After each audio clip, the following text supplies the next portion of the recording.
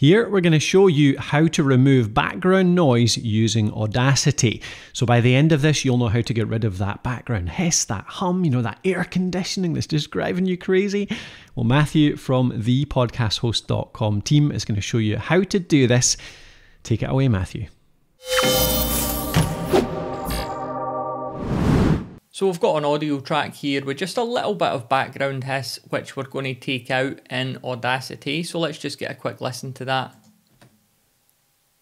Audacity is a free program you can use to record and edit your podcast.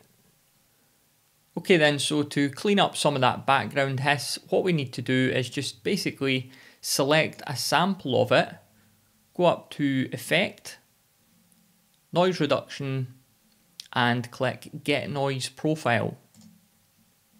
Okay, then we need to select the entire track, go back up to Effect once again, Noise Reduction.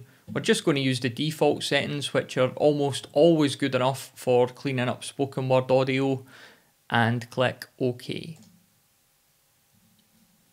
So that runs the process, and then we can hear the difference right now. Audacity is a free program you can use to record and edit your podcast.